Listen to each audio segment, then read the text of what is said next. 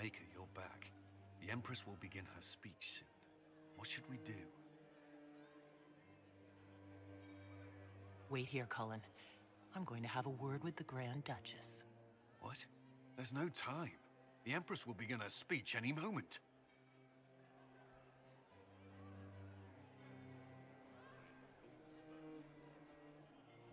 We owe the court one more show, Your Grace. Inquisitor? The eyes of every noble in the Empire are upon us, Your Grace. Remember to smile. This is your party. You wouldn't want them to think you had lost control.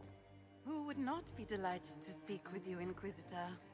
I seem to recall you saying all I needed was to keep you out of the ballroom long enough to strike. When your archers failed to kill me in the garden, I feared you wouldn't save me this last dance. It's so easy to lose your good graces. You even framed your brother for the murder of a council emissary. It was an ambitious plan. Celene, Gaspard, the entire council of heralds, all your enemies under one roof. This is very entertaining, but you do not imagine anyone believes your wild stories? That will be a matter for a judge to decide, cousin. Gaspard? You cannot believe this. You know I would never...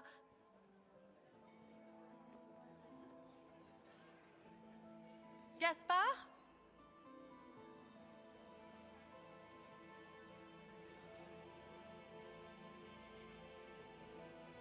You lost this fight ages ago, Your Grace. You're just the last to find out.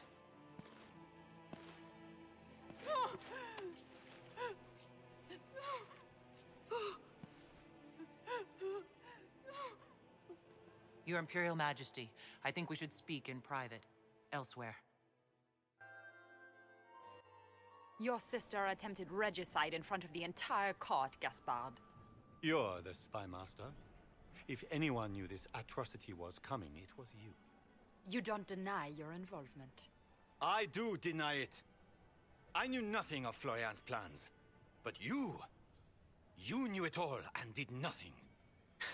I don't know which is better. That you think I'm all-seeing, or that you're trying so hard to play innocent and failing. Enough! We will not bicker while Tevinter plots against our nation. For the safety of the Empire, I will have answers. Every one of you is implicated. You all conspired to allow this to happen. That's a bold claim, Inquisitor. Are you prepared to defend it? You allowed the Grand Duke to sneak soldiers in, hoping he'd make a politically foolish move. That's duplicitous. Even for you, Celene. You took the bait. I met your mercenary captain, Your Grace. He says you are ready to attack tonight. Clever move. If you were trying to get hanged for treason. And Briala was playing both of you. She murdered your ambassadors and sent you each forged letters. Even if I did, you can't touch me. No one will defend you once it's revealed that you and Celene were lovers when she burned Hallam Shiral's alienage. You've made your point. What do you want? You are three of the best minds in the Empire. You could do so much for Orlais and your people if you stopped fighting. It is remarkably optimistic to believe that the three of us could ever forget our differences, Inquisitor.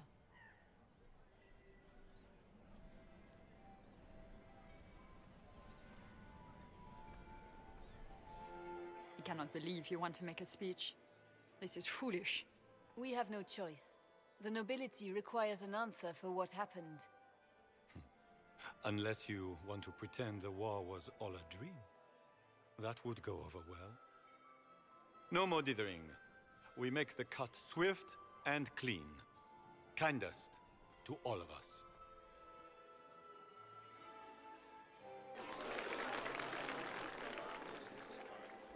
Lords and ladies of the court, we are pleased to announce that an accord has been reached. Our cousin Gaspard will now hold a place of honor in our cabinet. Friends, we assembled are the leaders of the Empire. We must set the example for all Thedas. We cannot be at war with each other, while the Fade itself challenges our borders. We must stand united, or surely we will fall alone. We will save Thedas from calamity, but only together may we accomplish this. We will heal our wounded country. A long road of reconstruction lies before us. But tonight, we celebrate the arrival of peace. Let the festivities commence!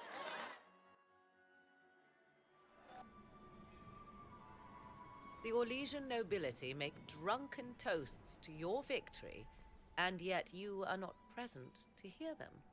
Do you tire so quickly of their congratulations, Inquisitor? 'Tis most fickle, after all your efforts on their behalf. I would have stayed, but the punch ran dry. Scandalous. Indeed. Let us see if you take this piece of news as poorly. By imperial decree, I have been named liaison to the Inquisition. Celene wishes to offer you any and all aid, including mine. Congratulations. I had no idea you were interested in joining the Inquisition. The assignment has been given to me, regardless of my personal interest. Celene knows you face an opponent who wields great magical power, which is far more important than her own curiosity. You will require my knowledge if you are to defeat such magic. Regardless, Corypheus is a threat to Orlais and to myself. Thus, I am not opposed to the appointment. What skills do you have that would benefit us? I have knowledge which falls beyond the realm of most mages. I suspect this is also true of Corypheus, thus it behooves you to add to your arcane arsenal, yes? Mundane knowledge will not bring the rift in the sky to a close, after all. When you say knowledge beyond the realm of most mages, do you mean blood magic? I know many obscure, forgotten, and forbidden arts. Some of it you might consider blood magic, yes? Should thought of that frighten you, allow me to offer reassurance. Knowledge alone does no harm. What I possess, I place at your disposal to make use of or ignore as you desire. Welcome to the Inquisition, Morrigan. A most gracious response. I shall meet you at Skyhold.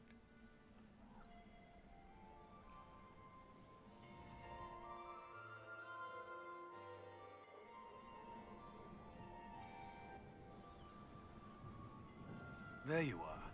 Everyone's been looking for you. Things have calmed down for the moment. Are you all right? Things went according to plan for once. I couldn't be happier. This whole operation had me on edge. I'm glad it's over. I know it's foolish, but I was worried for you tonight. I may never have another chance like this, so I must ask. May I have this dance, my lady? Of course. I thought you didn't dance. For you, I'll try.